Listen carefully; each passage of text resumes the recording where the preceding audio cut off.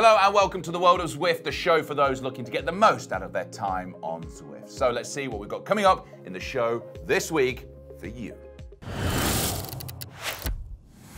I speak to lead game designer Wes Salmon about an exciting new in-game feature. We check in on my gravel challenge training regime, which may or may not be going to plan. My favourite cycling coach and own private Yoda, Shane Gaffney, drops in to talk us through his latest workout of the week. I try out a TikTok challenge in the feed zone. We speak to Nathan Guerra about the highlights from Zwift Racing League Season 3 Community Division. Pro mountain biker Lea Davison gives us a rider recon of this week's group Pride Ride. And we shall crown this week's Headband Hero. Now, you know that I love it when you get involved in the show, so please hit the like and subscribe button. Let us know in the comments what you've been up to this week. And whilst you do that, I'm going to enjoy this rather lovely weather we've been having recently. So if you don't mind, I'm just going to take a little time. Like the macho man went on holiday to Benidorm. Done? Excellent. Let us continue.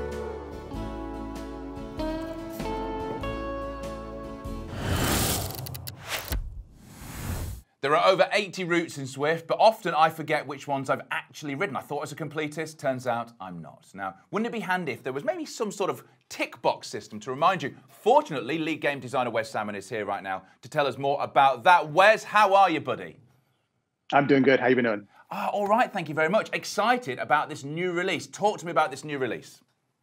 So in the upcoming release, we actually have some changes to how you select routes in Zwift, and we made a few quality of life improvements so that you kind of get a better feel for how long the route will actually be, including lead-in, which has been a problem for especially racers that want to know exactly how long they need to spend on the rivet, and they don't have the lead-in information to know that they need to actually spend 3 or 4K getting to the actual race circuit. So that'll be an improvement there. But the really big improvement around the route selection screen is that we've built a system, really simple system, that allows you to understand which routes you've completed the achievement badge for, so you can badge hunt a little bit more effectively when you're selecting your routes. So when you log in, you'll see all the routes as you normally do. And right beside each route, you'll see a checkbox. If the gray checkbox is there, that means the route has not had the achievement completed for you, so you can go and chase it down. If the check mark is green, that means you've completed the achievement and you don't need to chase it if you're interested in chasing the achievements. You see, I always thought I was a completist. Turns out I never have the staying power to complete anything. I'm actually completing, not completing things. But shout out to my friend Carlos, who is desperately trying to do all of the routes within Zwift. And lots of people want to do this, don't they? They want to tick off everything. And as you say, up till now, it was difficult to know what you'd done.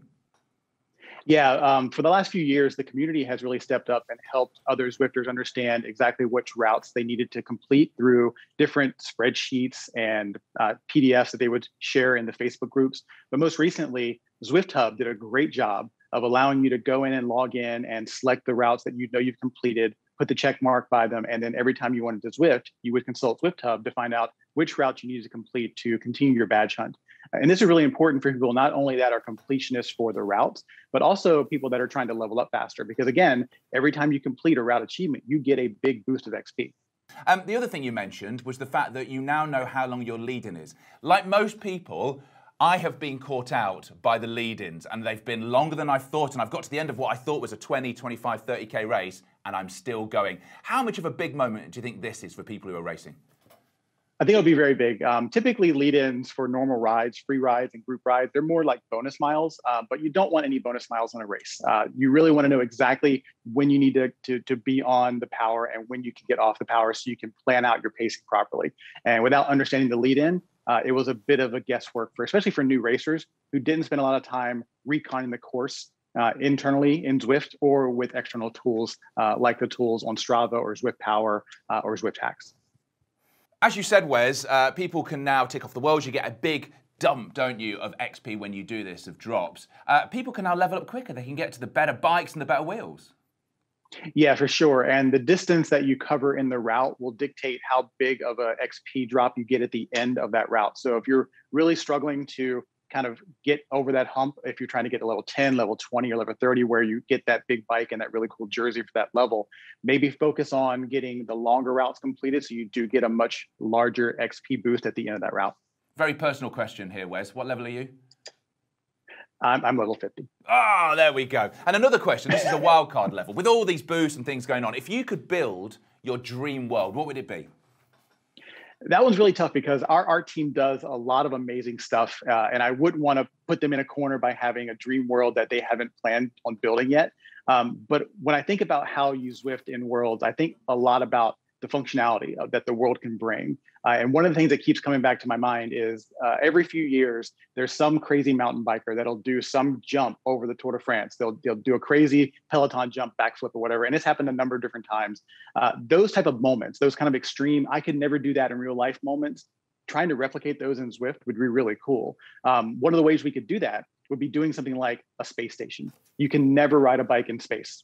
Well, on Zwift, maybe you could. And maybe there's a way to make it really, really fun and engaging without making it feel like you're not riding bikes anymore. So finding ways to take those epic moments that you couldn't do in real life or couldn't do at all, and finding ways to adapt them to Zwift to make them feel fun and engaging and interesting is kind of my overall perfect world kind of situation. Wes, I'm completely on board with this. So we're talking about space, but spelled with a Z. Sure. Space.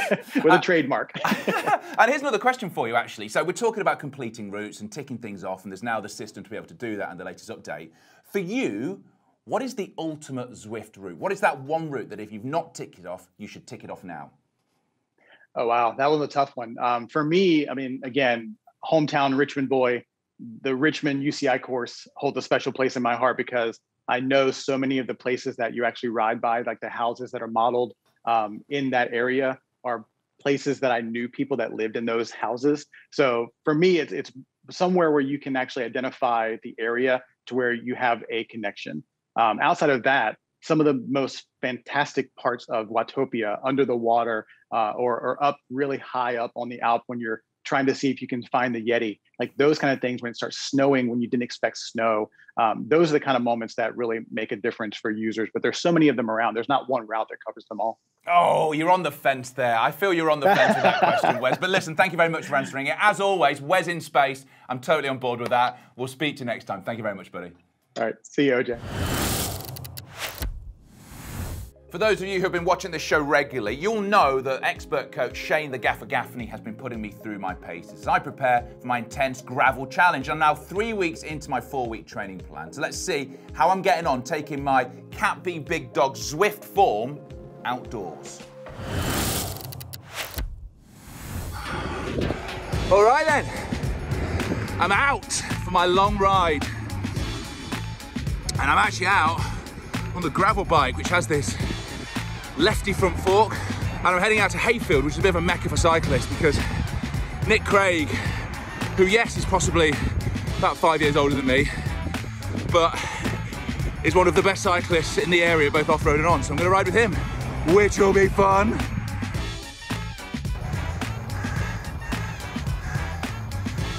Right, where are we, Nick Craig, legend of the area? Peaks, man. Me, but not peaks. This is why people ride gravel. I mean, look at it.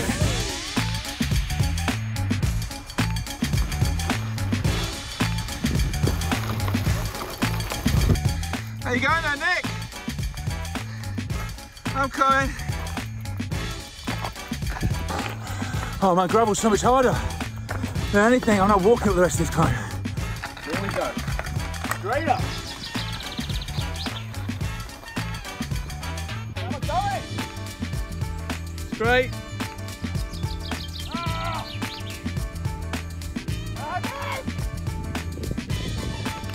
Gravel's so much harder than riding up the road. But luckily, Nick was my Obi-Wan.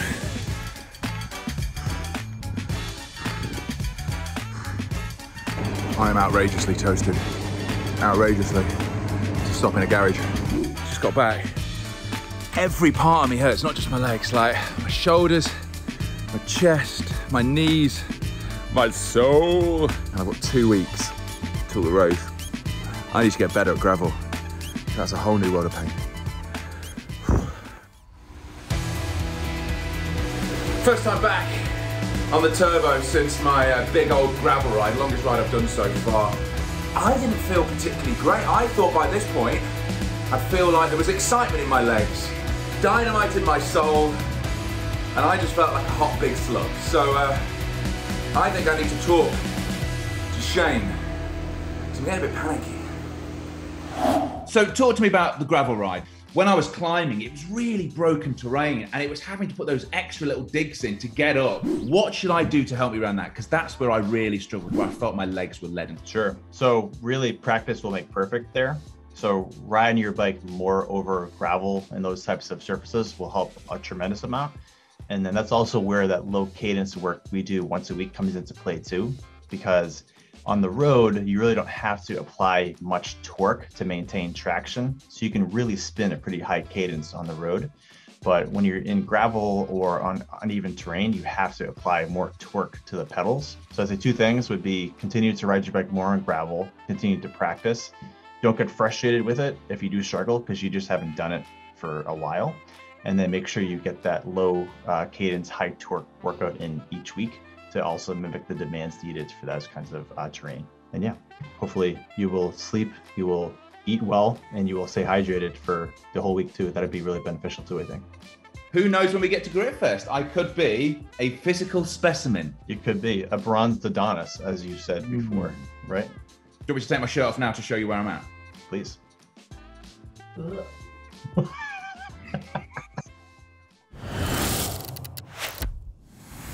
If you agree with envy at my tailored Coach Gaffney training plan, well, never fear, because he's created a series of workouts just for you and bazillions of other Zwifters out there as well. And here is the man himself to tell us what we can expect from this latest installment of Workout of the Week called Eyes on the Pride.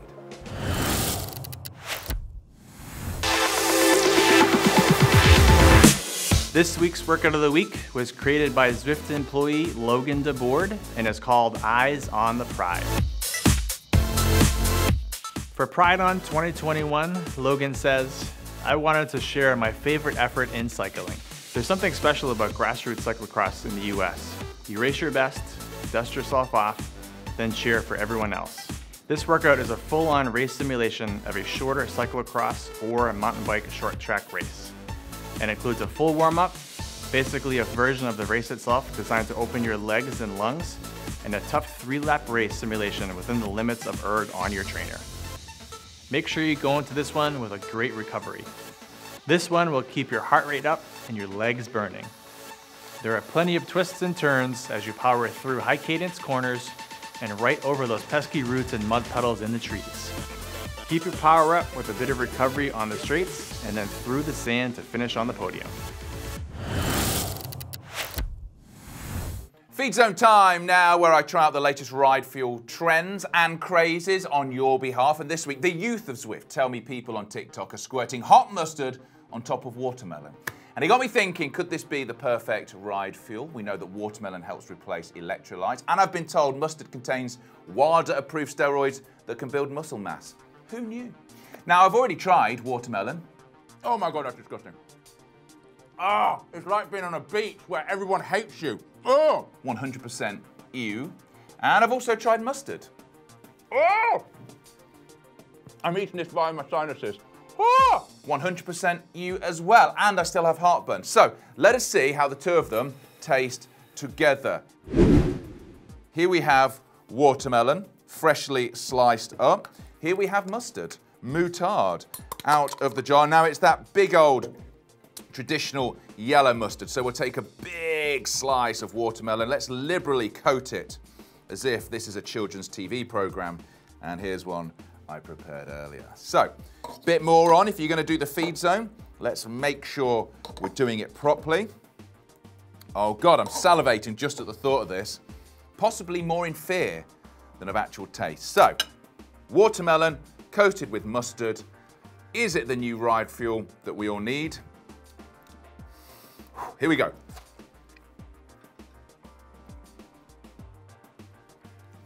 Oh, got the nostrils again. Okay, I'm going to be completely honest with you. Oh God, I've got hiccups. That's not bad. Obviously, you've got that initial spice of the mustard, which is literally burning my lips as I talk and burning me through the inside. I'm one big ball of flames right now. You know those blue flames in New Maisie? I'm one of those. But The sweetness and the freshness of the watermelon is pretty tasty. Oh, if I was going to take someone out for a nice dinner, I'd absolutely make them eat this. And then film it and put it on the internet and make millions.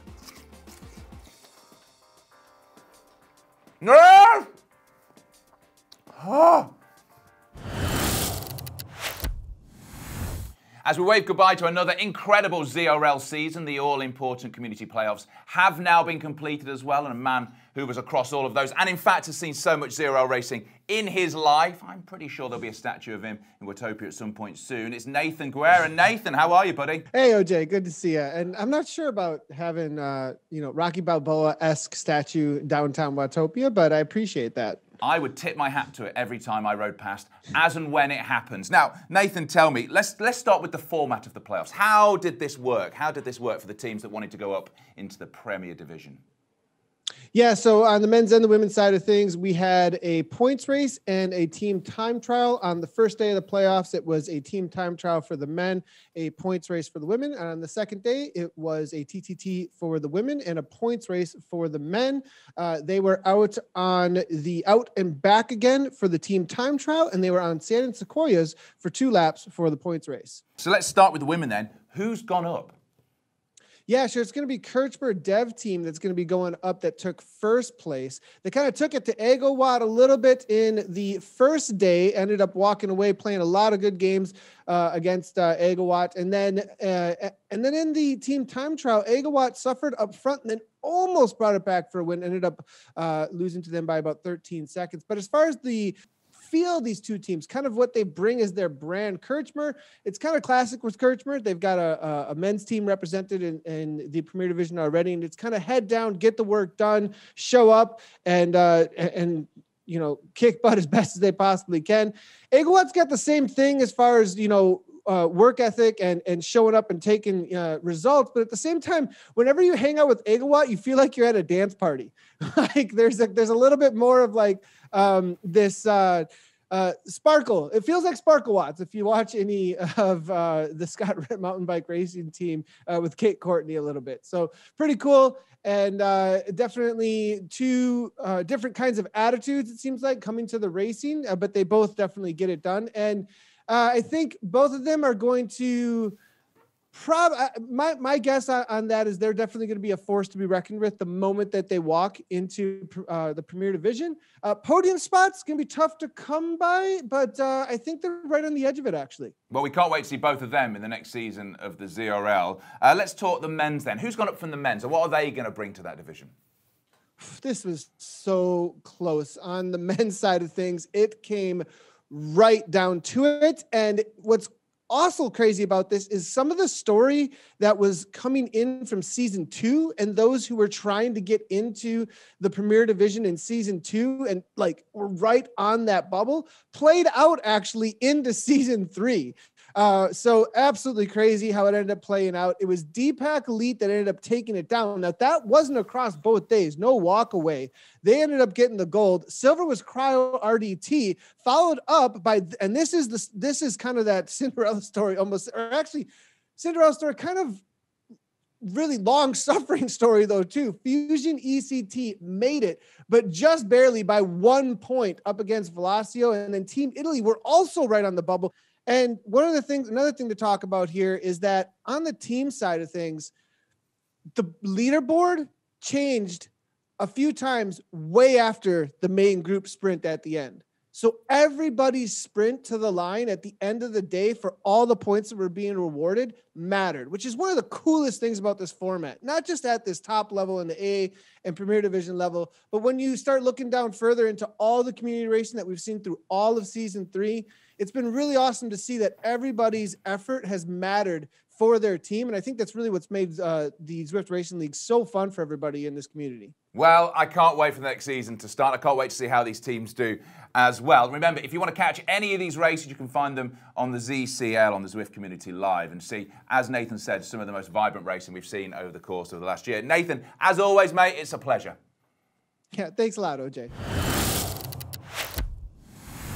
As part of our ongoing LGBTQIA+ celebrations throughout June, there will be a series of Pride rides and runs where you'll have the chance to make new friends, catch Pride-ons, and unlock new kits. This week, there's a group ride around the Beach Island Loop, and here's pro mountain biker and two-time Olympian Lea Davison to talk us through what we can expect.